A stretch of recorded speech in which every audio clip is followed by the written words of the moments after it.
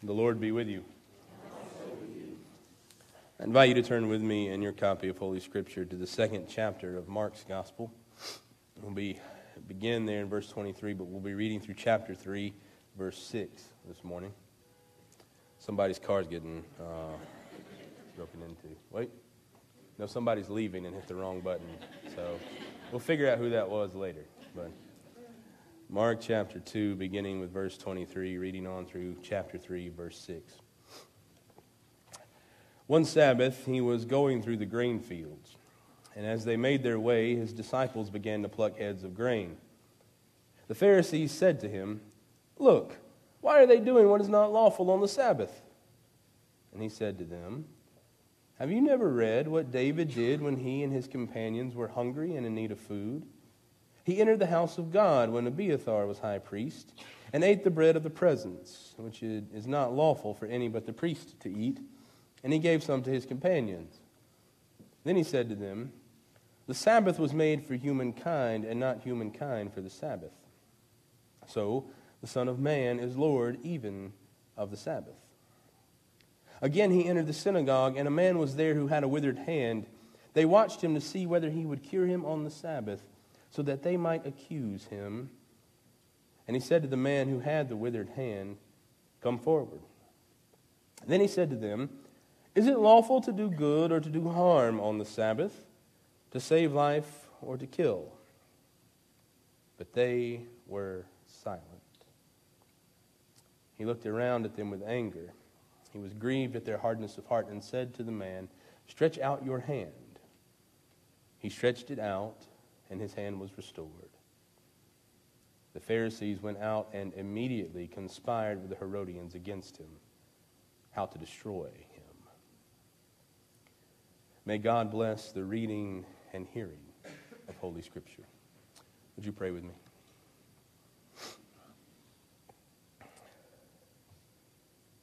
Eternal God, Father, Son, and Holy Spirit,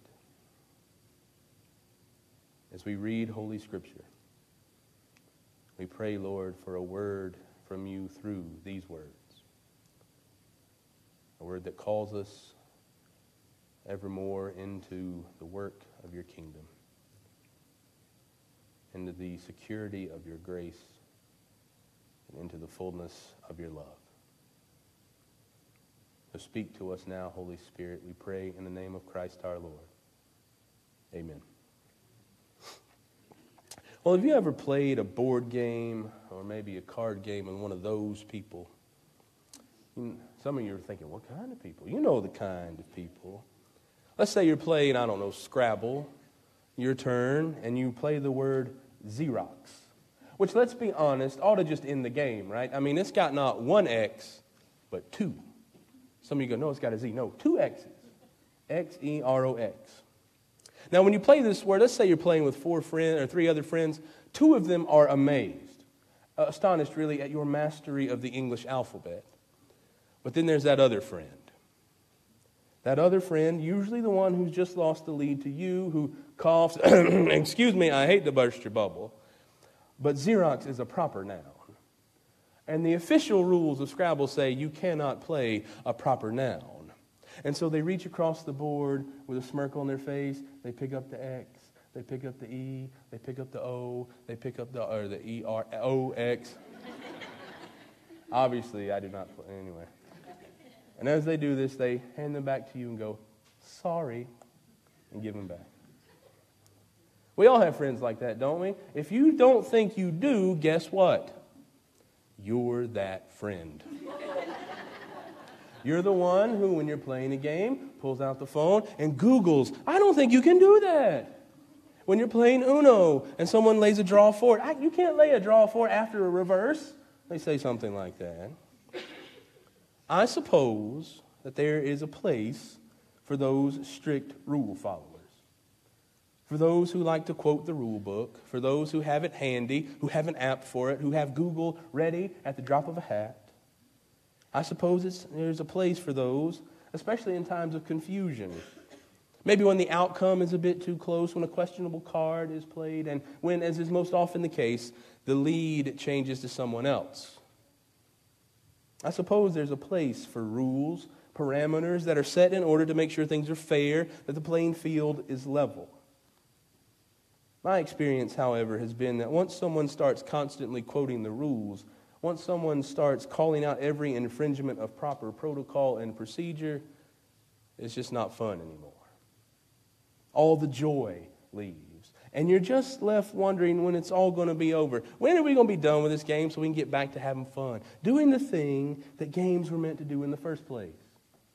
Having fun and enjoying time with your friends. After all, what real joy is there in pointing out everyone else's mistakes? At first reading, I suppose some might think that's what these Pharisees in this chapter, in these two stories, are up to, citing the rule book, pointing out Jesus and his disciples' mistakes, especially when someone else takes the lead, and when that someone else is a rabble-rousing rabbi from Nazareth named Jesus. We've heard it at least 100 times. Those of us who've hung around church long enough usually go something like this. Well, you know, the Pharisees loved the law, but Jesus was all about grace. We sort of misinterpret Paul a little bit there. And that's partially true, I guess. The Pharisees were concerned about the law, which for them included the actual Hebrew Scriptures and the oral traditions that surrounded them. That's why they confront Jesus in verse 24. Look, why are they doing what is not lawful on the Sabbath? Now, lest there be any confusion, the unlawful thing they do is not stealing grain from somebody else's field as they pass through. In fact, they were probably just gleaning the edges, and that's actually encouraged in the Scripture. No, the law the Pharisees accuse Jesus and his disciples of breaking is the fourth commandment. Unless you're Lutheran or Catholic, it's the third one, but that's a whole other ball of wax. Remember the Sabbath and keep it holy.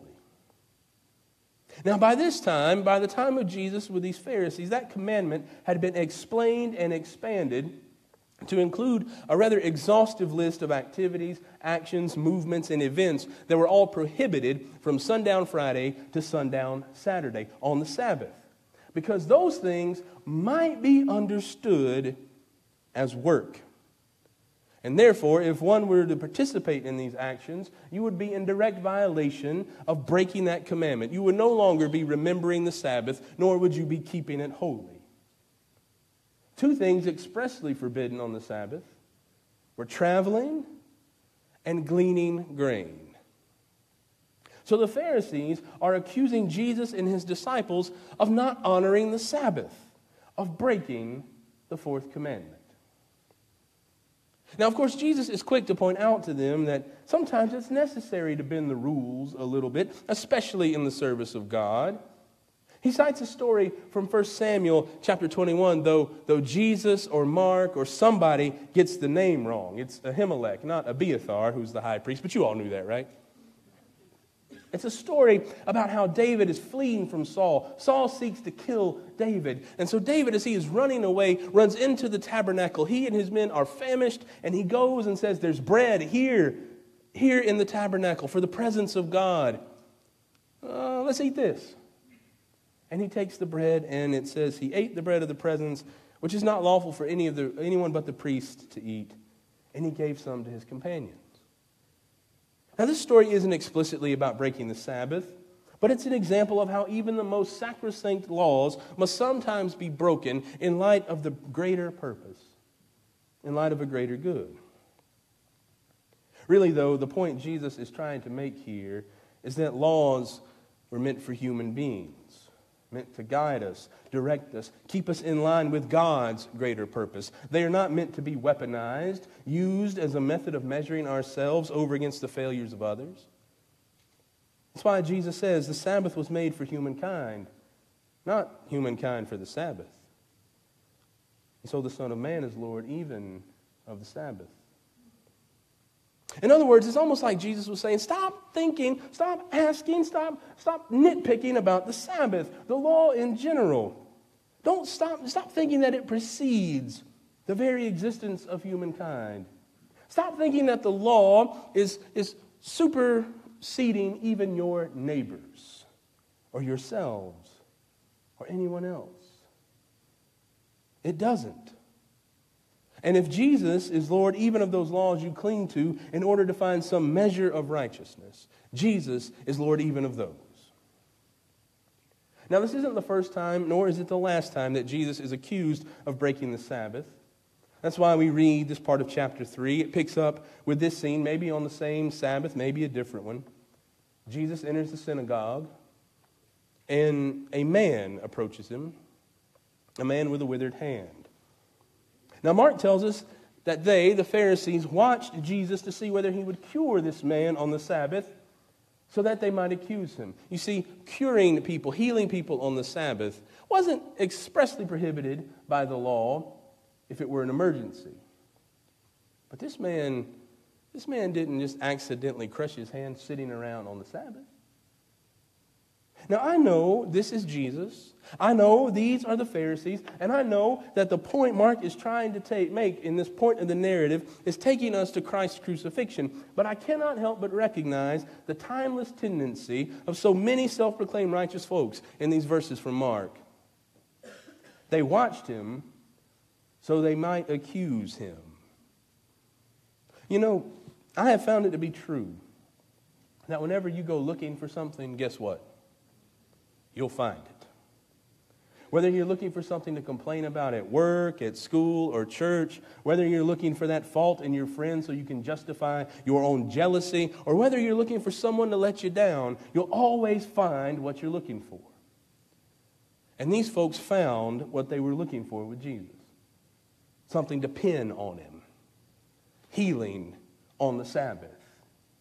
Unnecessary healing on the Sabbath.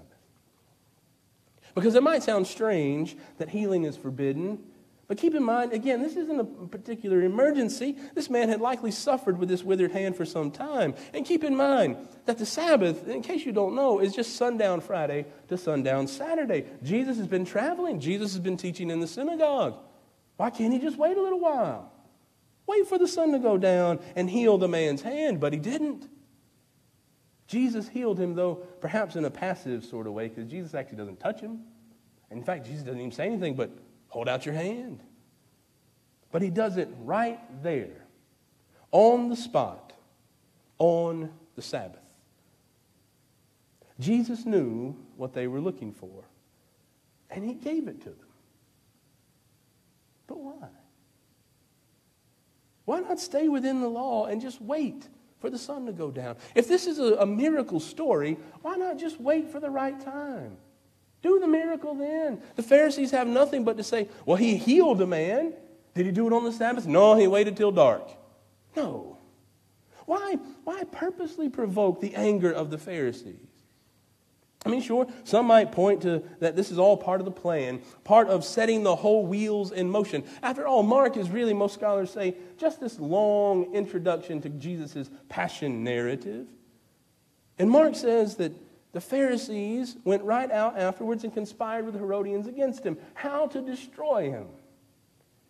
But if Jesus had just followed the rules, remembered his Bible verses, recited the 10 Commandments, if he had just waited a little while longer to when the time was right, he still would have been able to miraculously restore this man's hand, and he would have done it within the limits of the law, inside the rules.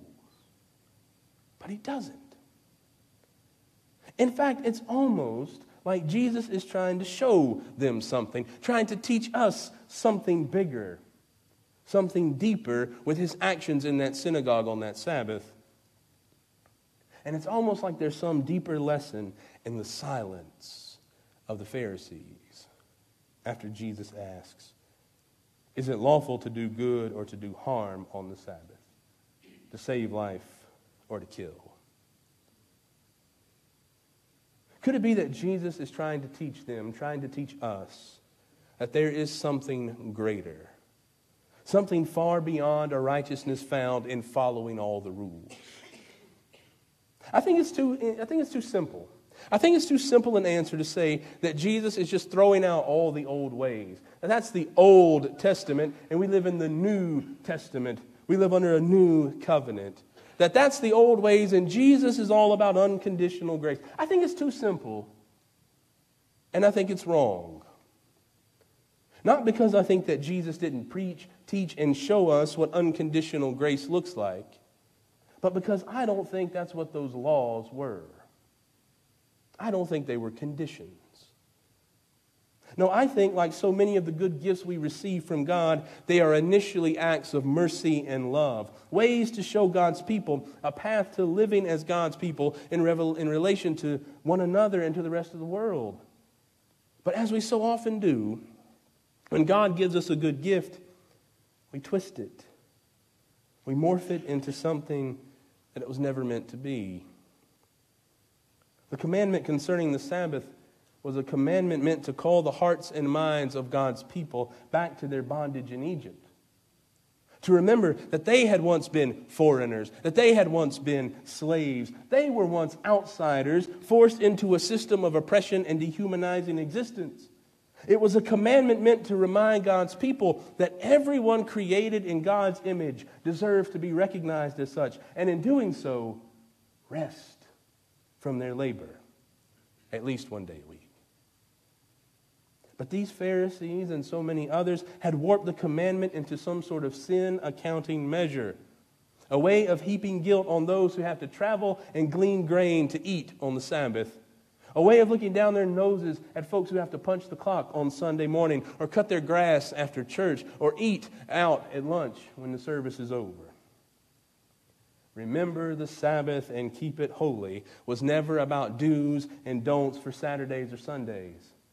It was about God and God's love and grace for all people. You see, I'm growing more and more convinced that what Jesus was doing, what Jesus is still doing, is calling us to see that there is so much more to God than what we've come up with in our religions. I'm becoming more and more convinced that what Jesus was up to was showing us that our feeble attempts at keeping score are dumb. Little more than thinly disguised fear. Because that's really what's at the heart of all legalistic attempts at controlling God and God's people. It's fear. Misinterpretations of Sabbath, of the law, the Bible, doctrines, traditions, all these things are simply tethers that keep us linked to our own fear. Fear that, forgiveness isn't enough. Fear that grace isn't enough. Fear that compassion isn't enough. That love isn't enough. But Jesus is calling us, showing us that forgiveness is enough. That grace is enough. That compassion for one another is enough. That love is enough. That we don't have to keep score. Love is enough. And it's enough to save us. All of us. It's enough to bring God's kingdom on earth as it is in heaven. It's enough to warrant an apparent breaking of the Sabbath to heal a man's withered hand, because the inbreaking of God's kingdom of love won't wait for the sun to set. It can't wait until the things are right and proper on our timetable. Jesus is Lord of the Sabbath, and the Lord of the Sabbath sets the pace. And his pace is one of relentless, limitless, unconditional love. And you can't hold that back on the Sabbath. You can't hold that back from anyone. No matter who they are, what they do, or what they don't do.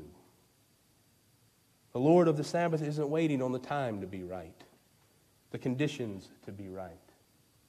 And I hope you hear me when I'm about to say, God isn't waiting for us to be right. For our hearts to be right. He loves us anyway. Jesus loves us, each and every one of us. Even if it looks like it goes against the law. Even if it goes against tradition. Even if it goes against our self-satisfying interpretations of Scripture. Jesus loves us anyway. Whether we keep to all the rules or whether we break every single one of them. Jesus loves us anyway. The Lord of the Sabbath loves us anyway. And that love is always more than enough. You pray with me.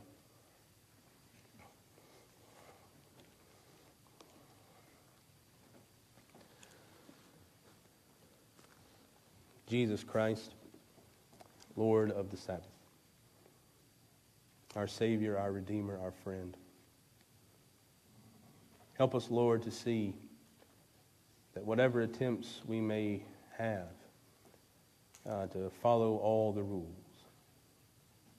or however many times we've broken them, that you still love us. And Lord, that your unconditional love is not just a free ticket to ride, but it is liberation from our fears. It's freedom from whatever it is that keeps us from loving you and our neighbor fully.